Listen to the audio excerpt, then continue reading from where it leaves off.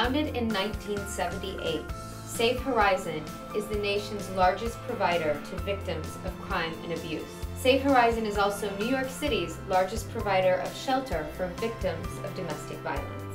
Dedicated staff at Safe Horizon helps over 250,000 victims move from crisis to confidence. Today we will be speaking with Ariel Zwang, Safe Horizon's CEO. Hi, Ariel. Hi, Thank Tracy. you so much for being a part of this. Thank Can you. you just tell us the basics a little bit? Absolutely. Safe Horizon is the nation's leading provider of services to victims of crime and abuse. Most of the people that we help are victims of what we call family violence and abuse, child abuse, domestic violence, sexual assault, and the most common of those is domestic violence, relationship abuse. If someone gets the courage to call the 311 and they're going to receive help from Safe Horizon, what are the steps? Sure. What can they expect?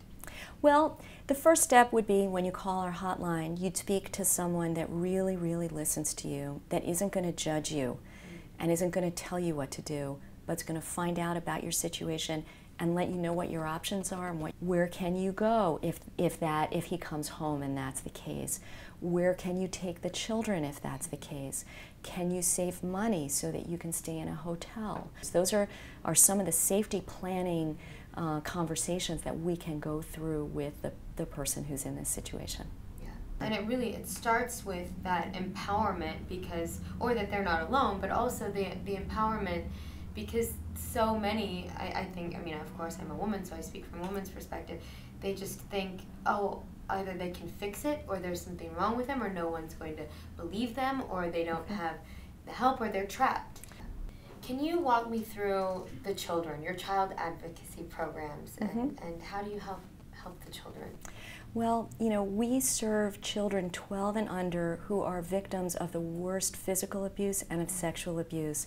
So these are sometimes 2, 3, 4, 6, 8 years old who've just suffered the unthinkable worst. At our child advocacy centers, we bring together the Special Victims Unit of the police, the real deal SVU, just like on TV, the prosecutors who prosecute child abuse as well, Child Protective Services, which make sure that the home that the child is going to is safe, and a doctor who is an expert on the injuries that result from child abuse. Wow. So that's the work that we do there, and of course, it's not just one day. The healing for the parents and the children can take weeks and months and even years, but it all starts at a child advocacy center. How do people get involved? One way that everybody can help is by making a contribution because honestly, that means that we can then, whether it's buying food for people in our programs or buying counseling, the wherewithal to have counseling sessions, to run our hotlines, whatever it might be, those are all programs that desperately need financial support. And how does one make a donation? Well, you could visit us on the web, www.safehorizon.org, or you could call us 212-577-7700, and we will gratefully accept your donation. Great. I just admire what you do so much, and I thank you so much for sharing it with our audience, and it's really an amazing cause.